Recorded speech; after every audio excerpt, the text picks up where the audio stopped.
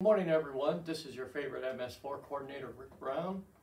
And remember, only you folks can help us keep our stormwater clean. And today it's a little bit unusual to have this kind of an approach, but not when we go out and do educational things here with our kiddies and stuff like that.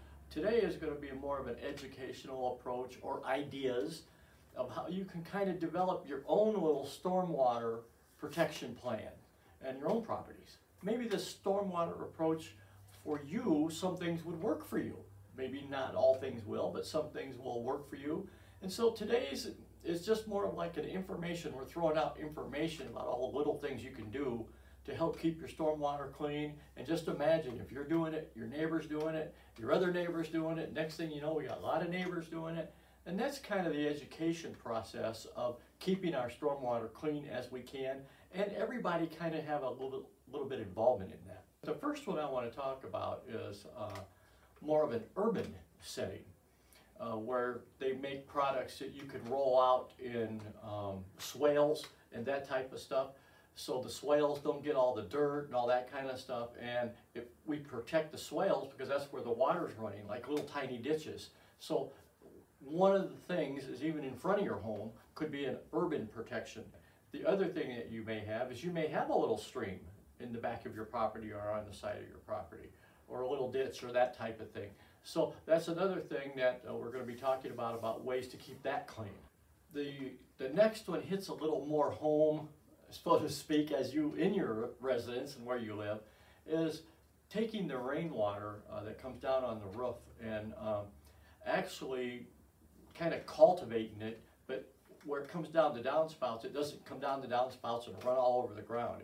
It goes into stormwater, barrels, that kind of stuff, collection systems, where you're more cultivating that water and using it for a good purpose rather than it just splashing off and running off.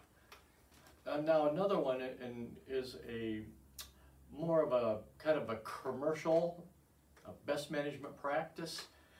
And when I say BMPs, you all need to know that that's called the best management practice. Just ways of harvesting our water or protecting our water, best management practices. And so now when I'm also talking about the BMPs, I'm kind of talking to you folks out there. Only you can help us keep our stormwater clean.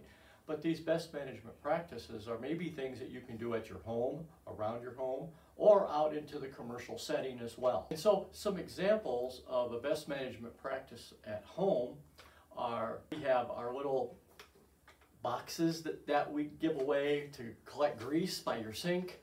We have, and we've done a video recently on rain gardens and the rain barrels that you could use that water, harvest that water to put it in your rain gardens. And then there's also other things that you could help with in the community, community cleanup, that type of thing. And when I talk about cleanup, you could call the solid waste here. You could call the Purdue folks, you could call SWCD, you could call MS4. Quite often we have little things going on where you could join, or you and your neighbors could join and have walk around. If you live near the lake, you could pick all the papers up. Remember, when you're doing your fertilization around the waters, the lakes and stuff, you want that middle number, know your numbers. You want that middle number to be as close to zero as possible because that's phosphorus. We don't want phosphorus. It's great for growing grass, but it's not great for lakes. So these are just little samples of how we can kind of team up and do things. The first one is, if you look real close, you'll be able to see that they're laying a best management practice. They're laying down these mats in this little swale that's been created. And it says urban stormwater retrofits. Well, what does a retrofit? Well, a retrofit is changing something or doing it different. They're leaving the swale that's all been created by water and it's all bare and blah, blah, blah. And that's going to create sand. Water's going to pull that sediment and stuff along. So what they're doing is they're putting these retrofits in here, which are nothing more than erosion control blankets. You've seen them all over. Contractors use them. You see the yellow things on the around the buildings and stuff like that. Rain hits it and it doesn't splash. So they're doing kind of the same thing here. They're going to use that gully to their advantage, but they're putting mats down to help all this raindrop explosions. As an example. The second is stormwater riparian restoration. This is where you have a lake or you have a stream, and you're just going to go down, you and your friends, you're going to go down and you're going to kind of pick out all the papers and pick out all the yucky stuff and just try to keep the banks nice. So that it's just cleaning up around the waterway. All right. The third one is disconnection programs from your roofs.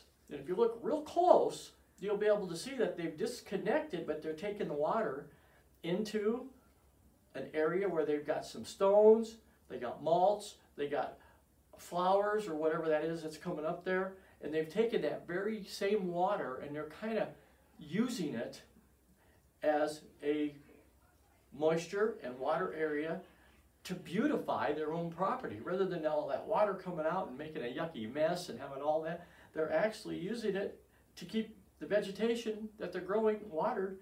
So it's really a nice way of around your house or around commercial buildings to make it really, really look nice. And you can put different color mulch in it and stuff, and it's really cool. All right, now the next one is this is a municipal site where they're taking the facilities, they're cleaning them up, they're putting mats down again to stop all those rain explosions when raindrop hits. If you've ever seen it, and you probably have, almost everybody's seen it a bunch of times in their life. It's just a lot of people don't really care. But watch when you see a raindrop hit, like the dirt, and then watch what comes up. You'd be surprised how much stuff comes up, and it loosens, and then it runs off. Well, when you use these blankets, the raindrop doesn't get that explosion effect. It stops, and then that water can be used to help grow things and stuff. These blankets really help. So the next thing is redesigning things. So there's ways you can redesign and plant different things in, because you may have a hill, you may have runoff. You want to take that grade and you want to use it to your advantage of planting different things to slow that water speed down. You guys have heard me say a million times that water goes from high to low, and when it goes, it's going to pick things up. So what you can do there is slow that water down, and you can also plant pine trees, you can plant various things to beautify it, and it's going to slow that water down. Now, last but not least is the person here that's planting looks like tomatoes and flowers and that kind of stuff.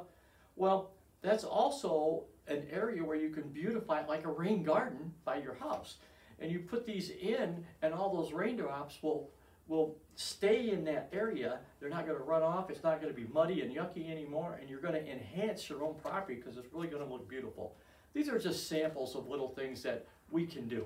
Remember that only you folks can help us keep our stormwater clean, and for new time viewers, that kind of thing, be sure to hit the little red button and become a subscriber to our service. You and you can help us keep our stormwater clean. Thank you very much.